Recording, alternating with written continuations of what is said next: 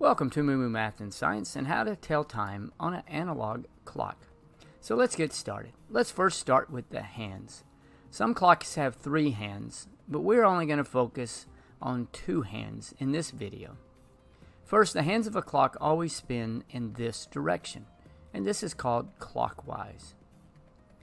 The small hand tells you what hour it is. There are 24 hours in a day, and you always start with the short hand. So let's practice. This is 1 o'clock. This is 3 o'clock. This is 7 o'clock. What if the shorthand is like this, or in between numbers? It will be the time the small hour has just passed. So this would be 5 o'clock. This would be 8 o'clock. Now let's talk about the large hand. The large hand tells you the minutes. There are 60 minutes in an hour. Now each of these numbers is equal to 5. So it goes like this: 5, 10, 15, 20, 25, 30, 35, 40, 45, 50, 55, and the last number is 2 zeros, not 60, and we call that a clock. So you can use these 3 easy steps to make reading time really easy. First, start with the small hand, and it will tell you what hour it is, and write this down. Step 2, draw 2 dots. Step 3, read the large hand, and that will tell you what hour it is. So let's practice. The small hand is on a 3, so I'll write a 3. I'll write 2 dots, and the small hand is at 5. You always write 2 numbers, so I'm going to write a 0 and a 5. So it is 3:05. Next, the small hand is on the 5, so I'll write down a 5, then 2 dots, then a 20. So it is 5:20. Again, remember, we always use 2 numbers after the 2 dots. Small hand is on the 11. I'm going to write 2 dots, and the large hand is on 57. So I'm going to write 11, 2 dots, 57. So it's 11:57. And on this video, we're going to focus on a clock with 3 hands. The small hand is for the hour. It points to the hour, and there are 24 hours in a day. You always start with the shortest hand, or the hour hand. This is 1 o'clock, 3 o'clock, 7 o'clock. The large hand tells you the minutes. There are 60 minutes in an hour. For each number, it is equal to 5. So you have 5, 10, 15, 20, 25, 30, 35, 40, 45, 50, 55, and the last number is 2 zeros, not 60, and you call it o'clock. The third hand tells you the seconds. There are 60 seconds in a minute. The second hand moves more quickly than the hour and the minute hand, and sometimes it may be a different color like red, or it may be thinner than the hour and minute hand. Use these 5 steps in order to make reading time easy on a clock. Step 1, start at the small hand. Look where the short hand is pointing and write this down.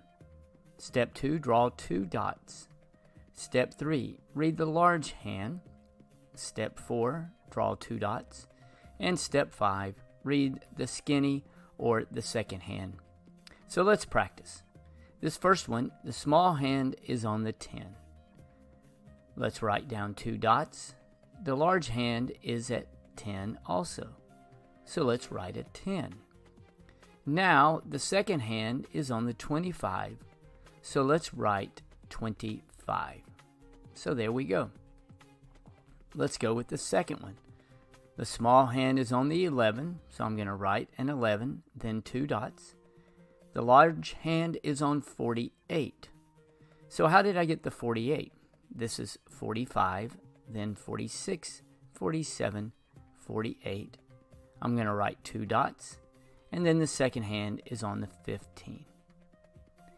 This next one, the small hand is on the 2, so I'm going to write a 2, then 2 dots. The large hand is on 27. Remember, 25, 26, 27. Write 2 dots. And the second hand is on the 30. So I'm going to write a 30. If you live in the United States, Canada, or Australia, you use a 12-hour system for telling time. But why is AM and PM important? If you look at this clock, it reads 7 o'clock. However, is this 7 o'clock in the morning or 7 o'clock at night? This is where AM and PM help. The 12-hour system divides the 24 hours of a day into 2 periods, lasting 12 hours each. The first 12-hour period is designated as AM, and it runs from midnight to noon. The second period, marked PM, covers the 12 hours from noon to midnight. AM comes from the Latin phrase meaning ante meridiem, which translates to before midday, and PM from the Latin phrase post meridiem, which translates to past midday. There are 24 hours in a day, and this requires the hour hand to pass the 12 twice. You can see this on a timeline. You start at 12, then 1, 2, 3, 4, 5, 6, 7, 8, 9, 10, 11, 12, and then you go back to 1, 2, 3, 4, 5, 6, 7, 8, 9, 10, 11, and then you're back at 12. Most often, midnight is considered the start of the day. Midnight is classified as 12 a.m. The hours after midnight and before noon are written as AM. These 12 hours start late at night and then transition to early morning. 3 a.m. is late at night, but 7 a.m. is when many people are waking up. 12 p.m. is considered midday or noon. The hours between noon and midnight are written with p.m. These hours start during sunlight and end in darkness. Now let's apply what we've learned. Drew wakes up in order to go to school at 7 o'clock. Would you use AM or PM?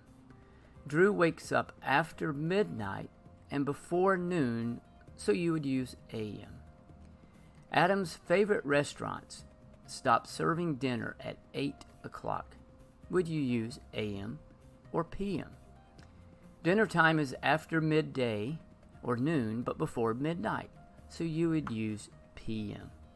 And finally, the sun rises at 6 and sets at 7. Which would you use? The sun rises after midnight and before noon, so you would use 6 a.m.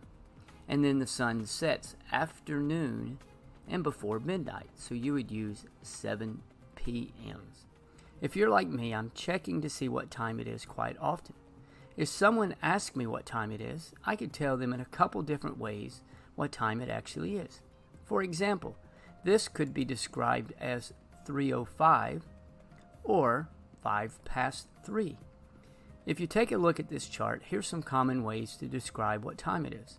You could use 5 past, 10 past, quarter past, 20 past, 25 past, half past, and then it switches to 25 to, 20 to, quarter to, 10 to, and 5 to. For example, this could be described as 5:20 or 20 past 5. This next one could be 12:10 or 10 past 12. How about this one? 12:15 or quarter past 12. Now we'll switch to the other side.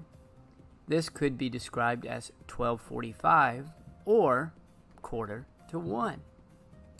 This next one looks like 12:40 or 20 to 1.